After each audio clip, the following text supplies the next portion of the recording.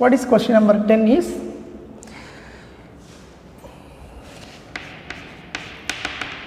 solution. Quadratic equation, two quadratic equation கொடுத்திருக்காங்க. One of the quadratic equation is x square plus px plus q equal to 0. Another one quadratic equation x square plus p dash x plus q dash equal to 0, right? கொடுத்துட்டு have a common root அப்படின்னு சொல்லி கொடுத்துருக்காங்க. So have a common root அப்படின்னா meaning என்ன? It has two roots. அந்த two ரூட்டில் one of the root பார்த்தீங்கன்னு சொன்னால் காமனாக இருக்குது ரெண்டுக்குமே. இதுக்கும் common. For example X answer X 3 அப்படின்னு ஒரு ரூட் இருக்குதுன்னு சொன்னால் அந்த 3ங்கிற ஆன்சர் இதுக்கும் சொல்யூஷனாக இருக்குது, இதுக்கும் சொல்யூஷனாக இருக்குது, இதுக்கு ரூட்டாக இருக்குது, இதுக்கு ரூட் இருக்குதுன்னு அர்த்தம். ஸோ இதுக்கு டூ ரூட்ஸ் இருக்கும், இதுக்கு டூ ரூட்ஸ் இருக்கும். அதில் ஒன் ஆஃப் த ரூட் ஆல்ஃபான்னு எடுத்துட்டிங்கன்னா அந்த alpha is common root for these two. Okay, so let, அதாவது இதுக்கு பீட்டான்னு இன்னொரு ரூட் இருக்கும், இதுக்கு காமான்னு இன்னொரு ரூட் இருக்கலாம். அது ரெண்டு டிஃப்ரெண்ட்டாக இருக்குது. அதனால் அதுக்கு நான் இதுக்கு பீட்டான்னு சொல்கிறேன், இது காமா, அது நமக்கு தேவையில்லை. இதுக்கு ரெண்டு ரூட் இருக்கும், ஆல்ஃபா பீட்டா. இதுக்கு ரெண்டு ரூட் இருக்குது, ஆல்ஃபா காமா. அப்படி தான் நீங்கள் எடுத்துக்கணும். புரிஞ்சுக்கிறக்காக நான் சொல்கிறேன். இதோடைய டூ ரூட்ஸை ஆல்ஃபா பீட்டான்னு எடுத்திங்கன்னா இதோடைய டூ ரூட்ஸை ஆல்ஃபா காமான்னு வேணால் எடுத்துக்கலாம். ஏன்னா இது ரெண்டு தான் ஈக்குவல், இது ரெண்டும் டிஃப்ரெண்ட், வேறையாக இருக்கலாம். ஒன் ஆஃப் த ரூட், இதுக்கு டூ ரூட்ஸ் இருக்குன்னு சொன்னால் அதில் ஒன் ரூட்டும், இதுக்கு டூ ரூட்ஸ் இருக்குன்னா அதில் ஒன் ரூட்டும் தான் ஈக்குவலுங்கிறாங்க. அதனால் இது ரெண்டுமே காமன் ரூட் வந்து ஆல்ஃபான்னு எடுத்துக்கிறேன். இதுக்கு வேறு ஒரு ரூட், அதாவது பார்த்திங்கன்னா இதுக்கு 3 and 4 இருக்கலாம், இதுக்கு 3 and 5 இருக்கலாம். அப்போ இது ரெண்டு வேறுங்கிறத மென்ஷன் பண்ணுறக்கா இதுக்கு பீட்டா இது காமான்னு சொல்கிறோம். பட் அதெல்லாம் நீங்கள் எழுதவும் நெசசரி கிடையாது. நம்மளுக்கு தேவையானது மட்டும் டைரெக்டாக எழுதிக்கலாம். Let alpha is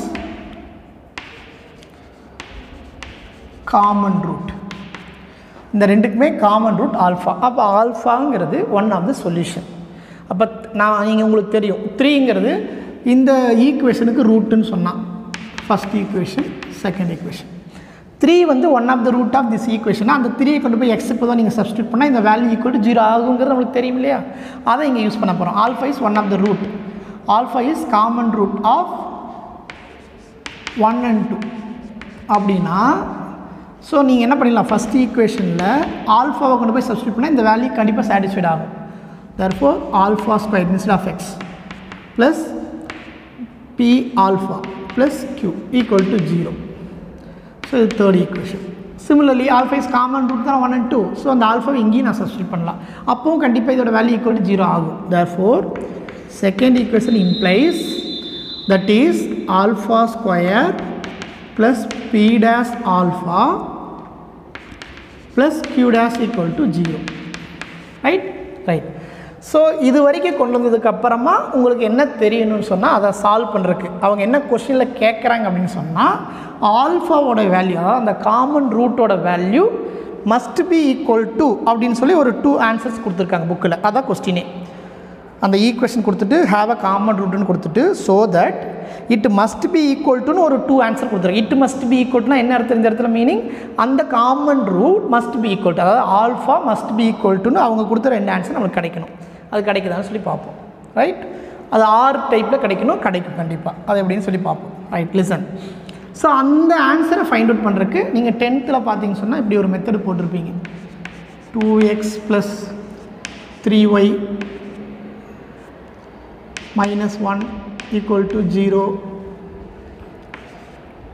8x - 4y - 3 = 0. இந்த மாதிரி 2 ஈக்குவேஷன் சால்வ் பண்ணுறதுக்கு கிராஸ் மல்டிப்ளிகேஷன் மெத்தட்னு ஒன்று யூஸ் பண்ணியிருப்போம். அதுக்கு x போடுவோம், y போடுவோம், 1 போடுவோம். ஃபஸ்ட்டு மிடில் டேர்ம் எடுத்து எழுதுவோம் 3 - 4. அடுத்தது கான்ஸ்டன்ட் எழுதுவோம் -1 - 3. நெக்ஸ்ட்டு மறுபடியும் பார்த்திங்கன்னா இந்த ஃபஸ்ட்டு டேர்ம் எழுதுவோம் 2 8. நெக்ஸ்ட்டு எகைன் மிடில் டேர்ம் எடுத்து எழுதுவோம் 3 - 4. இந்த மாதிரி ஒரு மெத்தட் போட்டு x பை ஞாபகம் இருக்கும்னு நினைக்கிறேன். பை இது ரெண்டையும் கிராஸ் பண்ணி இங்கே எழுதுவோம், மைனஸ் இது ரெண்டையும் கிராஸ் பண்ணி இங்கே எழுதுவோம், ஈக்குவல் டு y பை இது ரெண்டையும் கிராஸ் பண்ணி இங்கே எழுதுவோம், மைனஸ் இது ரெண்டையும் கிராஸ் பண்ணி இங்கே எழுதுவோம், ஈக்குவல் டு 1 பை இது ரெண்டையும் கிராஸ் பண்ணி இங்கே எழுதுவோம், மைனஸ் இது ரெண்டையும் கிராஸ் பண்ணி இங்கே எழுதுவோம். ஸோ இந்த மாதிரி ஒரு மெத்தட் இருக்குது. இந்த மெத்தடுக்கு பேர் கிராஸ் மல்டிப்ளிகேஷன் மெத்தட். அதே மெத்தடை நான் இங்கே ஃபாலோ பண்ண போகிறேன். லிசன். ஆனால் அங்கே லீனியர் ஈக்குவேஷன் எக்ஸ் அண்ட் ஒய்க்கு இன்ஸ்டடாக இங்கே ஆல்ஃபா ஸ்கொயர் ஆல்ஃபா இருக்குன்னு மட்டும் இமேஜின் பண்ணிவிட்டு இப்போ நீங்கள் சம் ஒர்க் அவுட் பண்ணுங்கள். இது alpha square instead of X instead of Y இங்கே ஆல்ஃபா, அங்கே 1 வந்து 1 தான். இங்கே மிடில் டேர்ம் வந்து பார்த்திங்கன்னா பி டேஸ், அதுக்கடுத்தது கியூ டேஸ். நெக்ஸ்ட்டு இங்கே 1 1 இருக்குது. நெக்ஸ்ட்டு பார்த்திங்கன்னா எகெயின் இந்த டேர்மே எடுத்து எழுதுவோம். Okay, middle term that is B days. So அதே மெத்தடை ஃபாலோ பண்ணி இங்கே எழுதியிருக்கேன். அங்கே எக்ஸ் ஒய் 1க்கு பொதுவாக இங்கே ஆல்ஃபா ஸ்கொயர் ஆல்ஃபா 1 எழுதியிருக்கேன். ஏன்னா அங்கே அதுதான் இருக்குது, எக்ஸுக்கு பொதுவாக ஆல்ஃபா ஸ்கொயர் இருக்குது, ஒய்க்கு பொதுவாக ஆல்ஃபா இருக்குது. ஓகே, அப்படின்னு இமேஜின் பண்ணிக்கங்க. ஸோ இந்த மாதிரியெல்லாம் ஒர்க் அவுட் பண்ணி இதை சிம்பிளிஃபை பண்ணணும் இல்லையா? ஸோ இப்போ இதை நான் எரேஸ் பண்ணிடுறேன். இதுதான் மெத்தடுன்னு சொல்கிறக்காக நான் உங்களுக்கு ஒர்க் அவுட் பண்ணி காமிச்சேன். Okay, listen careful. Now alpha square by இது 2 cross multiple, p q dash minus this 2 cross multiple p dash q equal to alpha by 1 into q minus q dash equal to 1 by p dash minus p. Okay, இப்போது இந்த value நீங்கள் எக்ஸோட value find out பண்ணுறதுக்கு இது equal பண்ணுவீங்க, ஒய்யோட value find பண்ணுறதுக்கு இது ஈக்குவல் பண்ணுவீங்க. அங்கே நாம் இப்போ என்ன பண்ணோம்னா ஆல்ஃபா வேல்யூ ஃபைண்ட் அவுட் பண்ணணும். அதனால் ஃபஸ்ட் இது 2 ஈக்குவல் பண்ணுறோம். So alpha square by B Q dash minus B dash Q equal to alpha by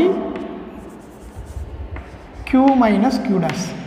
R இப்படி ஈக்குவல் பண்ணலாம், இதை 2 ஈக்குவல் பண்ணலாம்.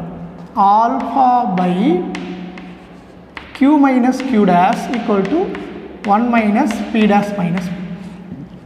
ஏன் சார் இப்படி ஈக்குவல் பண்ணுறீங்கன்னு சொன்னால் இது 2 ஈக்குவல் பண்ணால் ஆல்ஃபா ஸ்கொயர் ஆல்ஃபா கேன்சல் ஆகி ஒரு ஆல்ஃபா கிடைக்குமா? ஆல்ஃபா. ஸோ இங்கே கேன்சல் ஆகி இது கிராஸ் மல்டிபிள் பண்ணி alpha equal to be Q dash minus B dash Q by Q minus Q dash. One of the ஆல்ஃபாவோட answer இப்படி கிடைக்கும். இதுதான் கொஸ்டினாக கொடுத்துருப்பாங்க. ஆர் ஆல்ஃபா ஈக்குவல் டு இதை டேரெக்டாக கிராஸ் பண்ணி போனால் q minus q dash by p dash minus p. இது இன்னொரு ஆன்சராக புக்கில் கொடுத்துருப்பாங்க. நீங்கள் புக் எடுத்து பார்த்தீங்கன்னா இதைத்தான் ப்ரூவ் பண்ண சொல்லியிருப்பாங்க. p q dash minus p dash q divided by q minus q dash R அந்த common root q minus q dash by p dash minus p. So இதில் மட்டும் ஒரு சின்ன சேஞ்ச் பண்ணி எழுதியிருக்காங்க. அது ரொம்ப சிம்பிள் தான். புக்கில் இருக்கிற ஆன்சரே உங்களுக்கு வேணும்னு சொன்னால் q மைனஸ் q டேஷ் கரெக்டாக தான் இருக்குதுன்னு நினைக்கிறேன். p டேஷ் மைனஸ் p கரெக்டாக தான் இருக்குது. ஸோ புக் ஆன்சரே நம்மளுக்கு கிடச்சிருச்சு. ஸோ அவ்வளோதான், அவங்க கேட்ட மாதிரி நம்ம ப்ரூஃப் பண்ணிட்டோம். Alpha is common ரூட்னா at that must be equal to இதுன்னு ப்ரூவ் பண்ண சொன்னாங்க, ப்ரூவ் பண்ணியாச்சு. ஓகே,